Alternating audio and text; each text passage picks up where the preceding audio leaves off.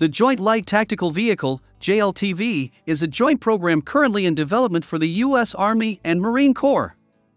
The JLTV will replace the High Mobility Multipurpose Wheeled Vehicle, HMMWV, aka the Humvee, which is the current light tactical vehicle used by the U.S. military. The advent in Iraq and Afghanistan of remotely controlled improvised explosive devices, IED, took its toll on the fleet of unarmored flat-bottom HMMWVs, thus creating the need for a new light tactical vehicle with better protection. The HMMWV was never designed to withstand IED or mine blasts. HMMWV up-armoring through the addition of armor plates has provided increased crew protection. However, the increased weight has reduced the vehicle's payload carrying capacity, maneuverability, off-road mobility, and air transportability. The JLTV concept is based on a family of vehicles focused on scalable armor protection and vehicle agility and mobility required of the light tactical vehicle fleet. The JLTV will provide defensive measures to protect troops while in transport, increase payload capability, and achieve commonality of parts and components to reduce the overall life cycle cost of the vehicle. The JLTV project seeks to optimize performance, payload, and protection of the vehicle and crew while ensuring a design that is transportable by CH-47 Chinook, CH-53EK, and C-130 Hercules and larger military transport aircraft. There are two main JLTV variants based upon a common 21,000 pounds gross weight platform, a 2-seat combat support vehicle, CSV, and a 4-seat combat tactical vehicle, CTV, as well as a companion trailer. The CSV variant has one base platform, the utility, with a payload capacity of 5,100 pounds. The 4-seat CTV variant has two base vehicle platforms, the General Purpose, GP, and the Close Combat Weapons Carrier, CCWC, with a payload capacity of 3,500 pounds.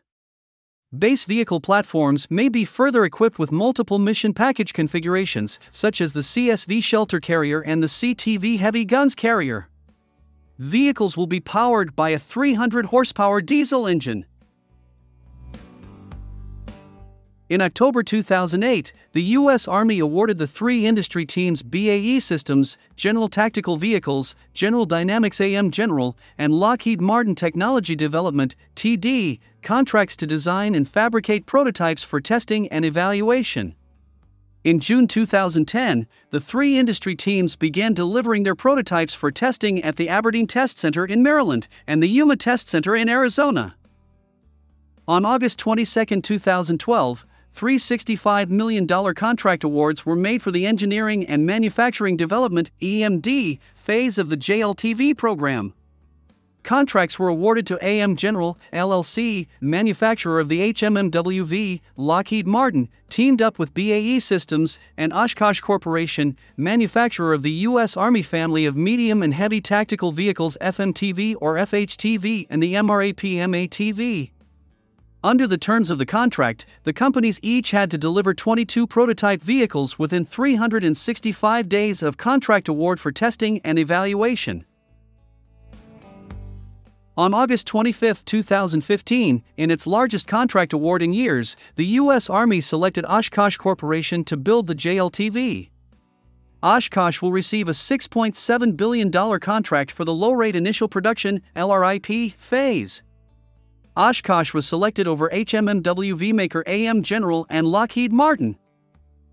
The Army plans to purchase 49,099 JLTV production vehicles from FY 2015 through FY 2035.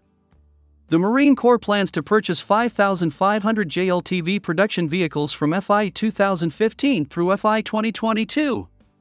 The JLTV entered the low-rate initial production LRIP phase in FY 2015 and is expected to be approved for full-rate production FRP in FY 2019 with initial operational capability IOC scheduled for December 2019.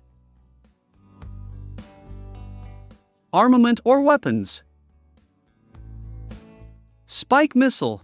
Now the Army is taking this vision to a new level by massively upgunning the JLTV with mortars, guns, and a non-line-of-sight missile able to track and destroy targets with precision from great distances. The NLOS missile, called Spike, is now arming some of the Pentagon's European military partners, Oshkosh defense weapons developers say. The JLTV was recently armed with the NLOS Spike in Estonia in a test designed to show that the missile can hit targets up to 32 kilometers. The NLOS Spike, a missile system developed by Israel, can track and destroy drones, helicopters, low-flying fixed-wing aircraft, and even ground targets parallel to the vehicle on the ground. The JLTV has also been armed with transportable, built-in 120mm mortar weapons able to fire on elevated enemy positions while on the move in combat. A more heavily armed JLTV introduces new tactical dynamics for ground commanders who might be primarily inclined to use the vehicle for scouting, reconnaissance, or small group troop transport missions. A missile-armed JLTV could not only help provide air and missile defense for tactical and combat vehicles in convoys or moving to contact with an enemy, but also open up new possibilities for direct attack. Maneuverability. The speed and off-road ability of the JLTV might enable new possibilities for combat maneuver in areas less accessible to heavier forces or larger tactical trucks ill-equipped to travel off-road. Part of this maneuverability is enabled by Oshkosh Defense's well-known TAK-4i suspension, an intelligent system autonomously able to adjust to terrain below using compressed nitrogen. The technological concept is to allow for specific rapid, on-the-move adaptations to terrain in real time to improve mobility, durability, and survivability for soldiers traveling inside. Fighting against IEDs, hit-and-run small group ambushes, and asymmetrical terrorist tactics captured much attention from Pentagon war planners, operational commanders, and U.S. military weapons developers during 2 decades of warfare in Iraq and Afghanistan. However, while this might lead some to think the U.S. was left ill-equipped for major power combat, the prospect of major power warfare did not completely exit the Pentagon. Many of its evolving platforms over the last decade, born in an era of counterinsurgency, were also engineered with a mind to winning major mechanized warfare engagements in heavy combat. The Army's Joint Light Tactical Vehicle, JLTV, for example, was built as a next-generation Humvee to bring new speed, protections, and combat performance to both counterinsurgency and major power warfare. Combined Arms Maneuver. The JLTV is also networked for modern applications of combined arms maneuver which call for more disaggregated, yet highly integrated combat platforms able to gather, process, and share targeting specifics in real time across the force. This includes SATCOM connectivity, force tracking, digital mapping technology, radio communications, and other kinds of integrated sensor coordination. Part of the concept when it comes to adding heavier weapons to the JLTV pertains to questions related to speed and expeditionary warfare. Of course, more heavy weapons such as anti-tank or air defense fires gave the vehicle new attack capabilities but also enabled previously impossible offensive combat maneuvers. A JLTV is much faster and more deployable than other armored combat vehicles, and the increased ranges and precision with which weapons can strike can bring forces closing with the enemy and anti-armor capability on a deployable, lighter-weight tactical wheeled vehicle.